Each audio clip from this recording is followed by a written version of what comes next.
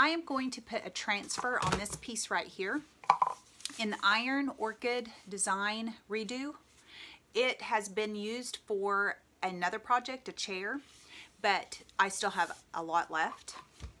I also wanted to show you the Midnight Garden. I've used this on a project and have the bird and parts of it left. So these are a one-time use, but they can be cut and used for multiple projects or put in the full sheet on your piece. So this piece, I'm going to go ahead and go down here, was a clock. I love it so much. I actually bought a building that I was putting a salon in, and the storefront had 14-foot ceilings, and I needed a clock. And when you're buying a building, you don't spend a lot of money on extras, but this was so precious and so pretty to me that I went ahead and spent the money to celebrate the new business I was going to do. But as time went on, my clock died, it broke. So this has a pretty thick base.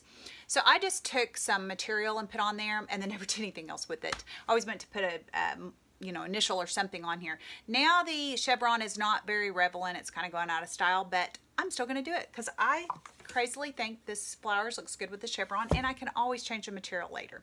But I just wanted to show you how good this goes on glass. It can go on mirrors, it can go on wood, it can go on walls.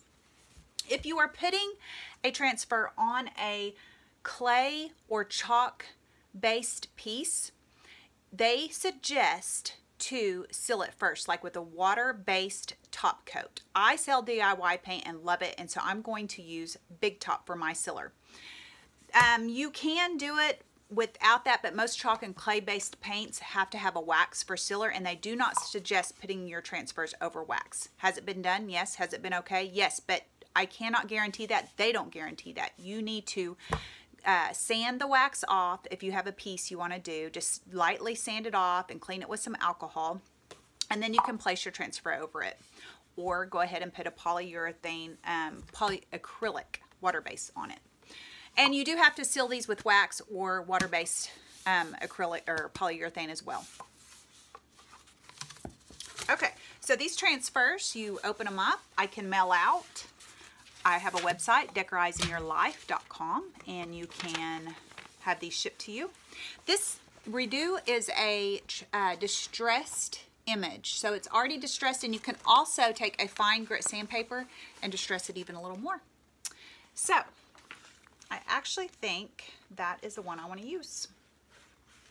So I love the grid lines. I just think that's genius. It can help you line up a piece, or it can help you know how to cut it and divide your image.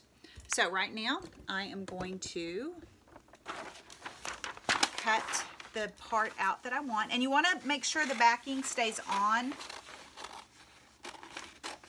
because you don't want dirt or finger oil under there so that it doesn't stick to your piece. The other thing is, when you decide to take the backing off, you do not want to let it fold into each other, so because it'll ruin your transfer. So take it, kind of have it up, and you hover over the item that you want to do. You kind of hover until you get it placed, you know, because you might want it here, you might want it there. I think I'm going to do pretty much centered. So you stick it, and it will slightly stick. Just kind of rub your hand over it. I'm actually not even going to have to seal this piece, because on glass and mirror, you really don't have to. It really adheres. But if you're going to put this outside, or if you're going to put it on your business glass door like I did, you need a UV protectant so that it doesn't fade the image, because it will fade. I've tried it and it did fade. It did come off, but it did fade. So now you take the stick. This is an unbreakable stick. It's really nice. And you just do this until it comes off on your piece. You want to be pretty strong, but you don't want to put so much pressure that you dig in and you can mar your image. I've done that.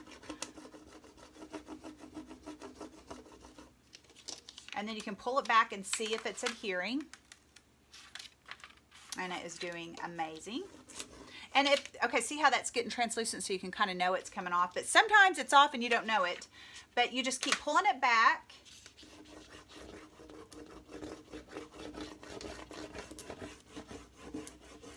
To me, this updates the chevron. I don't know. I love it. I'm going to leave it.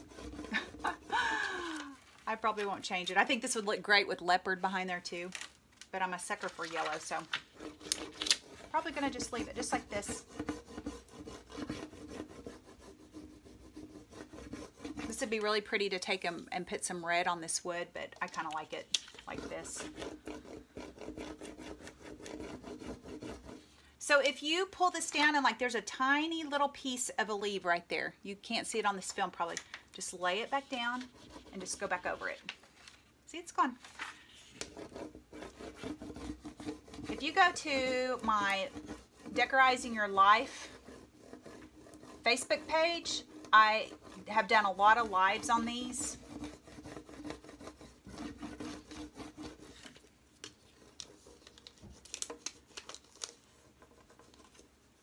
Watch some more. I just did a chair, a vintage chair last night. It's probably a 70s, maybe 80s. It's probably 80s. I don't know. Kind of a Brady Bunch style is what I would call it. And I put this on the front and the back and it was adorable.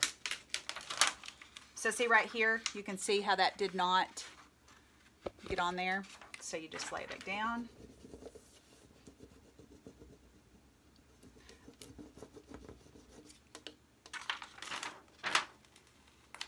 There's some right there.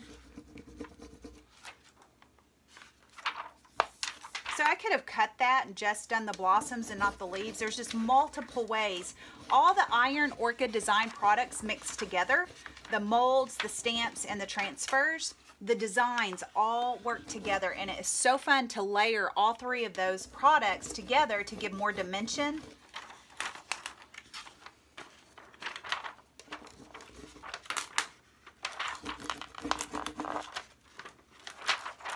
So when they design the products, the sisters that created this company, they think about timeless designs and they think about them all functioning together and layering and working. So it's not like something that's going to go out of style.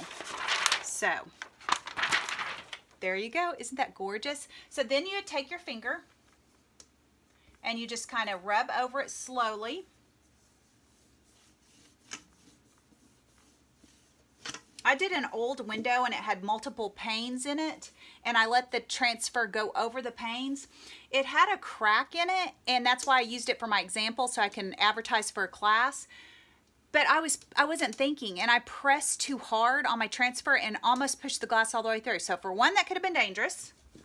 And so that's something to think about. If you have a cracked mirror or window that you're wanting to do, be careful when you're, I mean, it can be done. Like I could have held it up under and done it, and I wasn't even thinking about that happening. So that is a caution.